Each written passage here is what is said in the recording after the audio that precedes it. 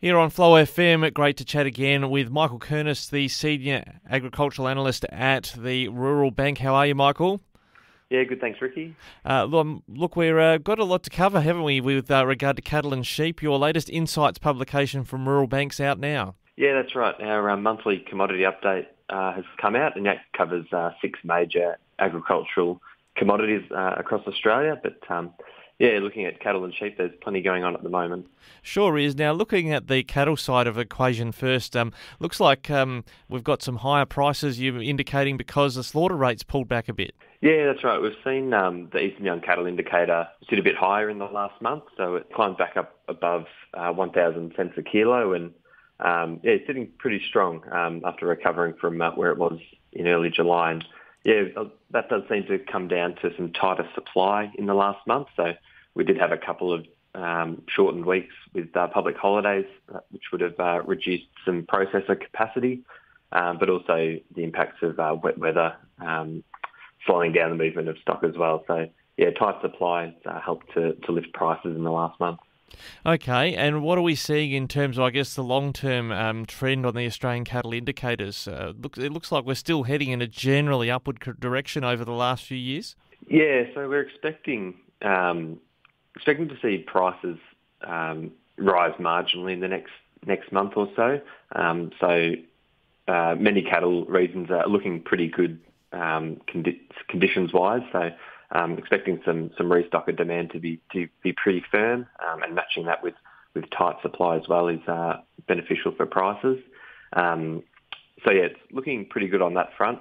I suppose the main factor at the moment that's a concern is international markets, where there's some competition from the US and other suppliers that are competing at a cheaper price point. So that's challenging the competitiveness of Australian beef at the moment. All right, that might have an impact, well, maybe in the middle to longer term, I suppose. When we look on the sheep side of things, we've got this general sort of upward climb on the trade lamb indicator with Meat and Livestock Australia. What's going on there? Yeah, we have seen the lamb price start to improve from dropping off pretty substantially in July. So that's good that it's been able to rise and hold on to a decent level, and particularly important to see it holding there as we've seen yardings rise in the last month as those new season lambs come onto the market. There's plenty of demand out there for those new season lambs, and reports saying they're in pretty good condition. So it's good to see prices are holding up all right. But despite that improvement, the national lamb indicators are between 19 and 23% below where they were this time last year. So, but steady downward trends we've seen this year, but improvement from where they were a couple of months ago. We do check in regularly with what's happening at the Wagga sale yards. A lot of trade done there. I gather you're seeing particularly an uplift in yardings from New South Wales as well. Yeah, that's right. They were one of the stronger states in the last month, and expecting them to start to slow down now. We'll see the Victorian supply come on a lot stronger. That's got a fair way to go to peak later in the year. So, a good start from New South Wales, and expecting Victoria to come on later.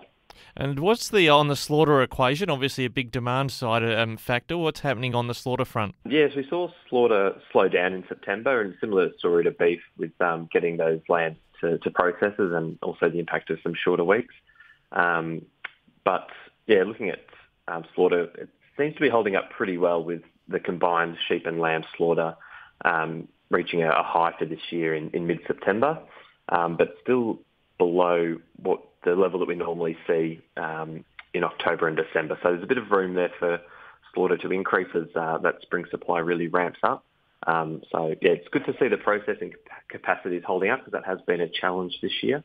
But it'll need to increase a bit further in the next couple of months. Yeah, I guess on the demand side, we're probably seeing what the whole nation's experiencing, a challenge finding staff to get the job done. Yeah, that's right. We've looked at the average trends and expecting about another 72,000 head per week that slaughter capacity will need to find.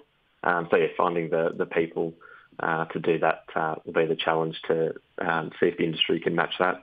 Well, those insights in greater detail are available for you at ruralbank.com.au. Michael Kernis, Senior Agricultural Analyst at Rural Bank. Thanks for joining us today on Flow.